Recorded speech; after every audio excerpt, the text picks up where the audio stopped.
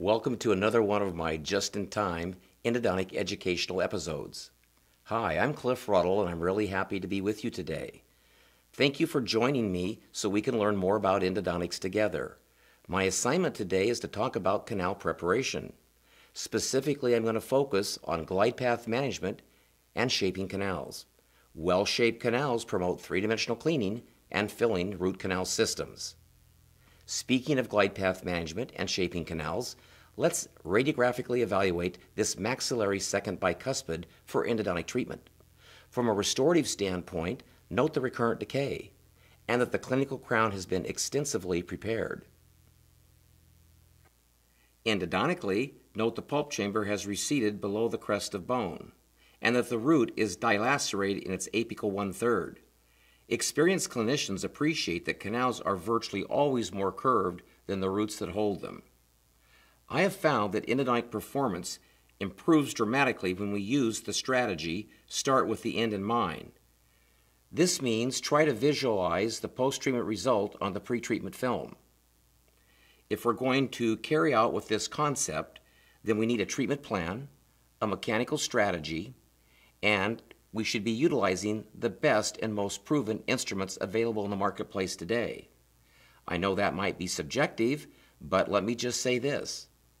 I have practiced for 40 years, I have taught for 37 years, and I come before thousands and thousands of dentists like you on an annual basis. I can tell you that what we'll talk about today will make a major difference in your clinical practice. Although I've described canal preparation many times, in many different ways, over many years, based on the level of endodontic development in any given era, today I will describe what I believe to be the best and most proven way to prepare canals using continuous rotation. Let's get started. Today's episode on canal preparation will be conducted on this maxillary animated molar. The reason we're going to use an animated molar is so we can be very clear and visually see a lot of the work that's done inside the canal regarding dental debris, mud, how the shaping progresses, right on down to the final preparation. When you look at the maxillary molar tooth, it's nice to recall that it's the most frequently researched tooth in the mouth. It's the largest tooth by volume, but sadly or regrettably, it's probably the most misunderstood tooth in the mouth, and it's led to a lot of misunderstandings during endodontic treatment. Probably it's related to the anatomy of this tooth. Today's assignment is going to focus on the distal buccal. Notice the distal buccal root is deceptively simple if you look at the root itself. But if you begin to zone in on the system that moves down through that root, you can see there's multiplanar curvature, and the canal makes an abrupt recurvature towards the distal, and the portal of exit is actually on the distal aspect of the distal buccal root. Of course, when you look down on this tooth, you're starting to be able to see where you're going to cut your outline pattern, because access is everything in good endodontics. In fact, the access pattern should include the orifices. The size of the access cavity isn't a school of thought. It's not a personal philosophy. The size of the access cavity is dictated by the orifices on the pulpal floor. The walls then should diverge from the pulpal floor out to the occlusal table. It's important to finish the accesses, and a good indicator for finished accesses is the axial walls are flared, flattened, and finished. Well, now that you're into the tooth safely, we're now to our assignment of canal preparation. And of course, it all starts with glide path management. There's a lot of misunderstandings internationally what glide path management really means, what really is a glide path. So my multimedia team had a little fun, and we took some examples outside of the world of dentistry, and specifically outside of the world of endodontics, to show you examples in everyday life of a glide path. Here we go. Oh, you might want to fasten your seatbelt.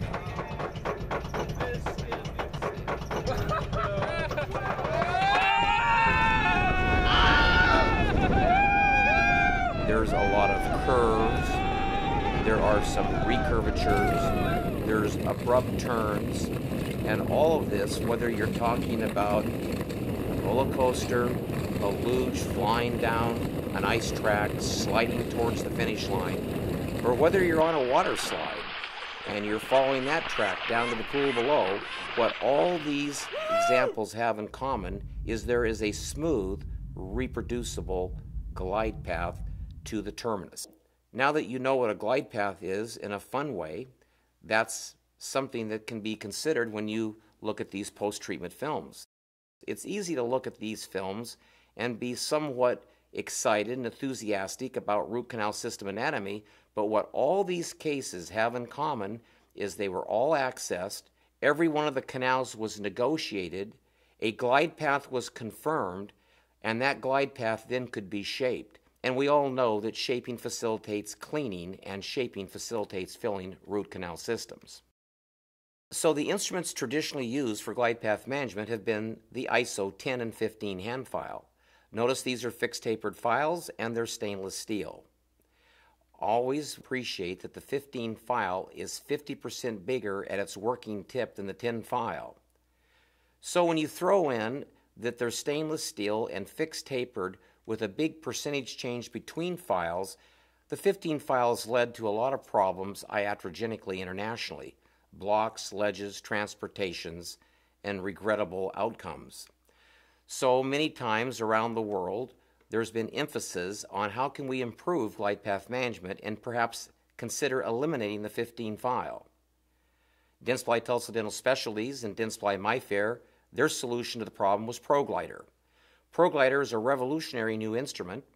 It's made of nickel titanium, not stainless steel, and more importantly, it has M-wire technology, which reduces the potential for cyclic fatigue by 400%. If you look at the file carefully, you'll notice it's not fixed tapered, there's progressive tapers. And there are over 8 changing tapers along the active portion of the file.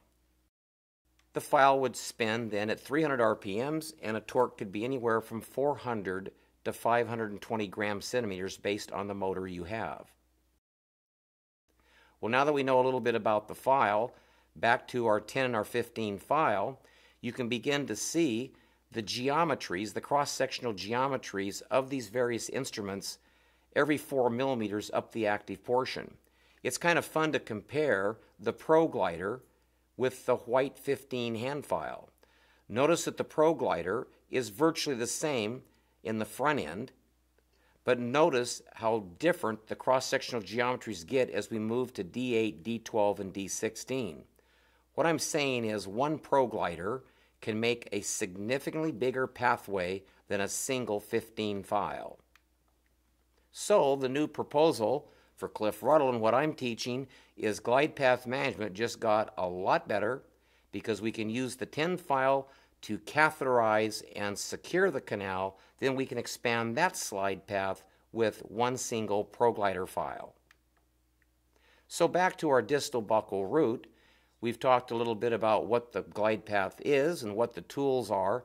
The next thing to talk about is, do we take the files to length immediately, or would it be wise to work perhaps 2/3 of the canal, get pre-enlargement done, so we have improved access to the canal's apical 1/3. In general, in shorter canals, wider canals, and straighter canals, we have permission to take our small size hand file to length immediately. But oftentimes in longer, more narrow, and more curved canals, it's wise to not try to negotiate the full length of the canal at one time. You can see that many colleagues do, in fact, use a viscous chelator like Glide, ProLube, or RC Prep. They tediously work the 10 file. Oftentimes it won't go, so they'll drop to an 8. And triumphantly, they'll even go to the 06 to get to length, and they feel quite good about this. Many times when we do this, we need to appreciate a lot of things are happening beyond you were able to negotiate the canal.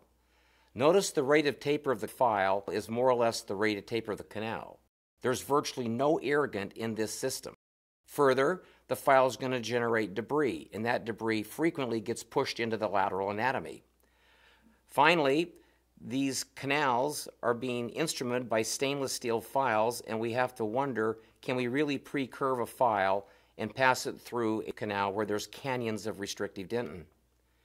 So I think if you look at these two images side by side, you can see the breakthrough.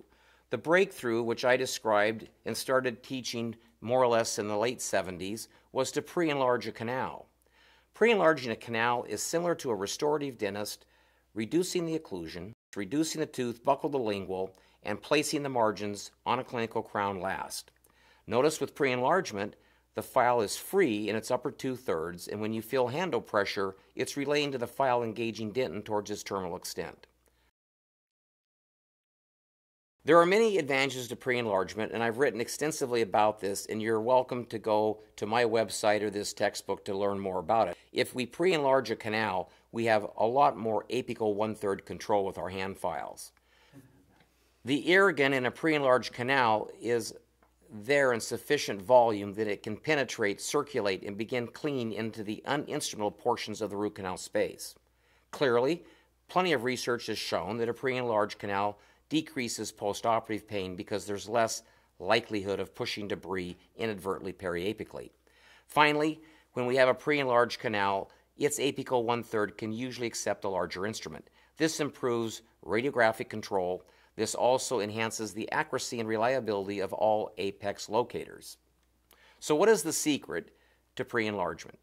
In a sequential glide path, we fill the chamber with a viscous chelator. There are 3 advantages of a viscous chelator. A viscous chelator gives us a superior lubricant. It emulsifies tissue by preventing the readherence of collagenous vital tissue. And finally, the debris that's being generated is more effectively held in suspension. So, viscous chelators are examples would be ProLube, Glide, or RC Prep. Anytime Ruddle's going into any part of a canal where I've never been before, I need forgiveness and I need the viscous chelator. The tin file now can be used to explore and discover and to negotiate a portion of the canal. Even in longer, narrower, and more curved canals, we can usually carry a tin file about 2/3 of the overall expected working length of that canal. Once we have the tin file up about 2/3 of the way, let's move the file in and out in little short amplitude strokes to verify that we have a glide path in preparation for mechanical canal preparation. Any part of the canal that is secured, and I repeat, any part of the canal that is deemed secure clinically can be shaped. Shaping is always done in a bath of full-strength sodium hypochlorite. One single shaping file, as we'll shortly see, can pre-enlarge, remove coronal interferences, remove triangles of dentin, and expand the shape almost optimally in the upper 2/3. With the upper 2/3 optimally shaped, we're free to go back to our viscous chelator because, again, we're going to place a file into that part of the canal we've never been before. So the viscous chelator will give us lubrication, emulsification, and it'll keep the debris in suspension. It is at this time when your rubber stop reaches your selected reference point, you can be thinking about working length, either using conventional films, digital radiography, or apex locators. Certainly when we have a known working length, we want to confirm patency. Remember, the canal was patent before Ruddle went into it. And then, of course, if we're going to use mechanical instruments, which is the whole concept here in modern endodontics, we need to have a sliding path that can accept the tin file in a smooth and reproducible way. Once we have a smooth, reproducible glide path to the terminus, we can shape a little region of 3, 4, 5 millimeters and blend the deep shape up into the body of the previously prepared canal. We'll talk in a little bit about apical diameter and the apical taper. I'll only say this at this point. ProTaper is perhaps one of the only files in the world in full rotation that gives you the 7, 8, and 9% deep shapes that allow irrigant to actually circulate into the uninstrumental portions of the root canal space. Well, we're in the tooth. You know what a glide path is. We've talked about the armentarian, and we've even talked about the sequential glide path. We can dispense your favorite viscous chelator. I use ProLube, and go ahead and fill the pulp chamber up virtually full. Now you can use a tin file, and a pre-curved tin file can be inserted, and it will carry viscous chelator by surface tension on the cutting flutes. The instrument is introduced into the canal, and in this case, the entry angle into the pulp chamber is quite abrupt, so a little gentle back and forth reciprocation on the handle will pull the file down into the canal. When we reciprocate the handle, it feeds the file progressively deeper into the canal. When the handle is snug, pull. Each feeded-in pull is a cutting cycle, and after every few cutting cycles, move the instrument up and down vertically in little short 1 millimeter amplitude strokes. What this serves to do is carry more viscous chelator into the canal. Further, it keeps debris more effectively in suspension, and each little back and forth stroke serves to refine, smooth, and expand the glide path. Continue reciprocating the handle. That'll gently draw the file progressively deeper into the canal. And what I want to really point out is we really don't want to over manipulate the handle. Just little gentle back and forth motions. When the handle is snug, pull, and that's another cutting cycle. When you're about 2/3 the way up the root, what we can notice is that we could go to an 08, we could go to an 06, but that's not the objective in a sequential glide path strategy. Now move the file in little short amplitude strokes and begin to check to see if you in fact have a smooth reproducible glide path in this region of the canal. If you can confirm that, the canal is deemed secured and this is an opening for rotary instrumentation. Irrigate with sodium hypochlorite, remove all your viscous chelator, never spin a file at 300 RPMs in a canal loaded with viscous chelator. The ProGlider is allowed to float, follow, and run into the canal. Literally, 2, 3, 4 seconds, you will reach the level where the tin file was, and you've expanded the shape considerably at this moment of treatment. Notice, however, there's still an awkward triangle of dentin. Notice the canal is still badly underprepared, but we have a glide path. That's what we're talking about, having a slide path to accommodate passively and safely mechanical shaping files. Now that we have got a glide path, let's digress for a moment and talk about the files that we'll use for shaping this canal. I'm going to show you the ProTaper system. ProTaper came to market in 2001, and at this moment it is the most utilized system in the world. So this is what Ruddle is using because it has the most success of any file ever made. There are 3 shaping files, and you can see that there are 3 finishing files, and appreciate that there's actually an F4 and an F5, but we're showing you today what is typically generally most utilized. Notice specifically the last line, variable tapers. This is the first system in the world to introduce progressive tapers over the active portion of a single file. ProTaper runs at 300 RPMs and 520 gram centimeters. I want to point this out because there's a lot of disagreement on this, but if you look at the peer-reviewed journals, there are plenty of scientific articles that show that progressively tapered files should be run at high torque. It is dangerous to change the torque from one ProTaper instrument to the next. In fact, if you want to increase your breakage, change your torque. So maximum torque for all ProTaper files ensures maximum safety. Let's look at the shapers. The shapers have a convex triangular cross section, and there's 3 of them, but notice one is quite short. The file on the left, Shaper X, is only 19 millimeters long, and it's the industry leader for pre-enlarging canals. It can't possibly reach the apical foramen of most canals, so that's why we have 2 other shapers that are used to reach length, and that's the purple and the white. Let's look at SX to appreciate a little bit more. Shaper X, or the auxiliary file, is 19 millimeters in its overall length. If you divide the file into thirds, you will notice that the middle 1/3 of the file is actually the part of the file that's designed to cut. The apical 1/3 of this instrument is not designed to engage and do heavy work. Simply, it is the steering wheel on the nickel titanium file that guides the instrument through curvatures. So we don't want to cut in the apical 1/3. We want to look at our file clinically as we use it to make sure debris is piling up in the middle 1/3, and we rarely go more than about 2/3 down any given canal. Fortuitously, for you old-time Gates Glidden lovers, we have 4 GGs, a GG 1, 2, 3, 4 at D6, 7, 8, and 9, and you can read those cross-sectional geometries. So we have a way to rapidly pre-enlarge canals using Shaper X. Well, let's quickly look at the finishers. The finishers, there's 5 instruments total, but 3 that are most frequently used, and again, as you would imagine, the color identification on the band, yellow, red, and blue, corresponds to a tip of 20, 25, and 30.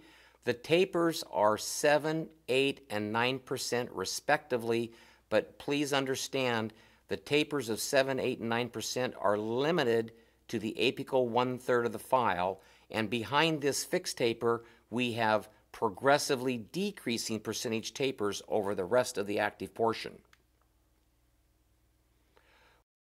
I want to come back to this one more time to make a sledgehammer point. The first system in the world to do this, and virtually the only system today that still does this, is ProTaper. Notice the shapers, by design, work in the body of the canal. The shapers have progressively increasing percentage tapers, whereas on the right image, the finishers have decreasing percentage tapers over their back end. This is another explanation why you need high torque. The shapers are working away from their delicate tips. They're working towards their stronger, bigger, and more efficient blades. On the other hand, the finishers, at 7, 8, and 9% tapers, you need a big torque to turn that cross-sectional mass so you can carve out the shape in the apical 1/3. Now for the point. If you want to increase the terminus of the canal, if you want to expand your deep shape, this is the only file system in the world that will allow you to alter your deep shape and not continue to needlessly prepare the coronal 2/3 of the canal. Well, I'm pretty proud of this. Me and my development team, we started working on ProTaper Universal back in 1995. The file was launched in 2001. So more than 12 years ago, we were acutely aware of the concept of minimally invasive endodontics. For years, this has been the only file that really respects minimally invasive endodontics. And if you really want to see the take-home message, if you look at any 2508 progressively tapered file versus any 2508 fixed tapered file, please bring your attention to the cross-sectional comparisons along the active portion. But if you look at 77 versus 89, that's massive. That's right in the middle of the file. 93 to 121, I don't know, but this is when we start to over-prepare roots coronally and we worry about strip perfs. Compare 105 to 153, you can begin to see that ProTaper with its progressive tapers brings something to the party called minimally invasive endodontics. Well, ProTaper just got a lot better. In 2014, metallurgy kicked in, and through heating and cooling cycles, engineers could find the optimal phase transition between martensite and austenite. And what this means is we have gotten an instrument now that is unbelievably flexible, and the greater resistance to cyclic fatigue is over 2 times the existing ProTaper regular NiTi version. Flexibility is what allows instruments to feed through the glide path. Flexibility is what's necessary to do multiplanar curvature. And of course, when instruments are spinning around curves, we definitely want to improve the resistance to cyclic fatigue. ProTaper Gold does precisely this. So back to the tooth that we've been working on where we had the glide path. With a chamber full of sodium hypochlorite, let's go in with SX. The take-home message is Shaper X is a big brush. I want you to plant that instrument on the outer wall away from furcal danger and brush out on the outstroke, and in 1 or 2 passes, you can pre-enlarge virtually any canal. This is done very, very quickly. It's done safely because we had a glide path. Well, after you take out an instrument that has 19% taper, and has 4 gate lid equivalents at D6, 7, and 8, and 9, you can imagine there's significant debris inside the pulp chamber and the canal itself.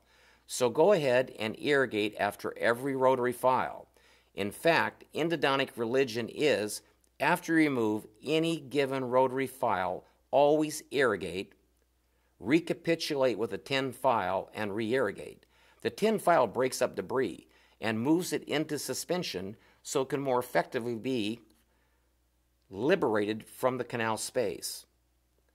Learn to do that to keep your lateral anatomy open during the shaping exercise. Well, we've never been in the apical third, and with an upper 2/3 optimally prepared, let's aspirate out the sodium hypochlorite, and let's return by topping off the pulp chamber with a viscous chelator. Remember, the viscous chelator will be picked up on the file flutes and dragged down into the critical zone. Reciprocate the handle in very short angles back and forth. That draws the file in. When you see the rubber stop about 1 or 2 stops off your reference point, no more reciprocation, simply slide. I want you to be thinking it's baseball and slide into length. By sliding a pre-curved file to length, we have less likelihood of ripping and tearing the foramen. Schilder called this transportation, or iatrogenically relocating the foramen on the external root surface.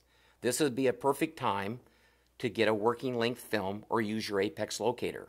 Remember, a pre-enlarged canal oftentimes can accept a 15 file for working length. Well, with a known working length, let's confirm patency. The canal was patent before you started, so let's confirm it's still patent. Patency doesn't mean slide the instrument to and minutely through the foramen a couple times. Patency means sliding the file through the foramen repeatedly and deliberately until the file is loose. Now let's check the glide path. To verify the glide path, pull the file progressively out of the canal in ever-increasing amplitudes, and if the instrument can slip and slide and glide over the apical 1/3, not only do you have a glide path, you own the glide path, and in this instance, the glide path can be expanded with ProGlider. We'll want to irrigate, kick out the viscous chelator, top off with sodium hypochlorite, and let ProGlider run. Let it advance and progress towards length. If it bogs down a little bit, lift the file up. This will allow the debris to auger back up the blades of the instrument, freeze up the file so it can engage, cut, and move towards length. So in 1 or more passes, you can generally carry your ProGlider to the full working length. At this point, we have a smooth and reproducible glide path that is ready for mechanical shaping procedures. This probably is the best glide path we could ever cut on planet Earth, because not only is it smooth and reproducible, but it's considerably bigger than a 15 file or any other company's multi-file dedicated glide path sequence files. Look at this anatomy. Isn't this fun? Well, let's get back to our shaping files, and obviously the first one in the series is the purple stripe. Shaper 1 has never been to length. Shaper 1 is used like a brush. I can't overemphasize brushing. I say brushing around the world, and you all nod your heads and say yes, yes, but brushing is deliberate, it's intentional, and it's purposeful, and it's done on the outer wall on the outstroke. Brushing makes lateral space and allows the bigger Eiffel Towers on S2 to reach length. The Shaper 1 and the Shaper 2 now have projected and carried a shaping wave ever deeper into the curvature. We're now ready to talk about finishing the apical 1/3. That brings us to the regressively tapered finishing files. Again, in a fresh bath of reagent, preferably 6% sodium hypochlorite, the finisher is allowed to run towards length. Notice the finishing file is not continuing to cut dentin in the body. Because of gold wire technology, perfectly snakes around that apical curvature and arrives at length. Notice the shape is now expanded and is beautifully blending in to the body of the preparation. Astute clinicians learn to look at these instruments when they pull them out of the canal. Learn to look to see where the debris is on the flutes of the instrument. When the apical flutes of any given finishing file are completely loaded, the shape is done. When the F1 came out, there was only some spotty dentinal mud noted on the flutes, so this would encourage the clinician to go a size bigger. That would be the red 2508. Appreciate the 2508 is just an 8% taper in its apical 3 millimeters. Dead soft metal rapidly negotiates the curve in a very safe way, and now you have a blended shape from the foramen to the orifice. Again, look at that apical part of that instrument. Appreciate if it's totally loaded. If the blades are loaded, the shape is done. Well-shaped canals can be three-dimensionally cleaned, and root canal systems that are clean can be filled in all their dimensions. A well-shaped canal is easy to fit a cone into. A medium non-standardized gutta-percha master cone will easily slide to length.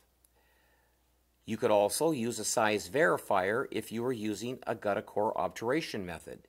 Either a vertical condensation method or a gutta core obturation method is the method of choice if we want to fill root canal systems.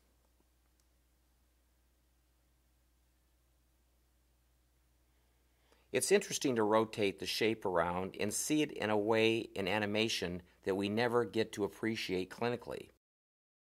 I know that some of you have CBCT and you can get more of a three-dimensional appreciation, but I've learned so much over the years from working with my multimedia team to see how these shapes really look on real teeth, with real root canal systems, with real instruments. The evidence is beginning to show up, and what I'm happy to report is ProTaper Gold's been on the market for just 3 months, and already we're collecting cases from a wide array of doctors from around the world. Michael Nimitz is a personal friend of mine, but if we look at the mesial systems, notice that dog leg on the MB. That's very, very impressive. And then there's 2 systems in the distal root, and you can see very deep those systems actually divide and have 2 portals of exit. It's important to have the right technology when we're treating difficult root canal system anatomy. I was really pleased when I received this radiographic image from my friend Scott Doyle. I've known Scott for many years. He's an endodontist. He used to be in the Air Force and he taught Air Force residents. Well, when you look at this image, his enthusiasm was he used ProTaper Gold. Notice how difficult the anatomy is in the mesial system, and please especially note the last 2 millimeters is an abrupt 90-degree curvature distally. The distal system is a beautiful example of the importance of shaping. When we shape canals well, we can have a sufficient reservoir of irrigant that upon activation can be moved into the uninstrumentable portions of the root canal space. Scott was able to move his irrigants and clean out anatomy that was actually uninstrumentable because it's off of a deep division within the distal root. And of course, we can look at Tom McClammy, an endodontist from Scottsdale. Tom has been a dear friend for years. He's now opening up a brand new teaching center, and I'm sure many of you will benefit in the years ahead from being educated from Tom. But look at again at what ProTaper Gold can do in tough anatomy. Well, most of you have heard of John West, a co-inventor, along with Pierre Mauchetou in the ProTaper world. But his son was able to use ProTaper Gold on this maxillary first molar. What was impressive in this case, beyond the curvature, begin to think and appreciate the diameter of an F2 about 6 millimeters back from its terminus.